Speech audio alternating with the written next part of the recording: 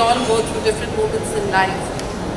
You've seen a lot of successes, but I'm sure you've also seen a lot of failures. So what learnings did they give you? What was it that you sort of learned from them and made you stronger as you went along? So, since I've come to India, there's a lot of people that, you know, wish that I wasn't here, or upset that I'm not here, or we don't see eye to eye on our opinions of life. And it's those people that try to tear you down, or it's those people that file the most weird, like, stories and, you know, make up really weird, crazy stories. And there have been some moments that have been not so fun.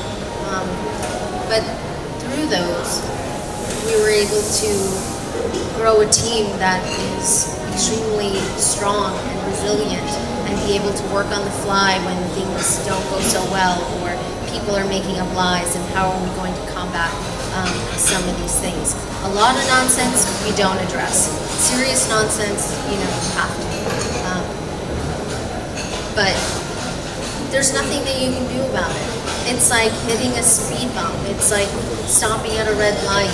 The light's going to turn green, and you are going to have to keep moving forward in life. And that's the only thing you can do, because if you let those people tear you down, and you let those people stop you, or you let them scare you into leaving the country, or say, no, that's it, I can't handle it anymore, I need to go home, then they win.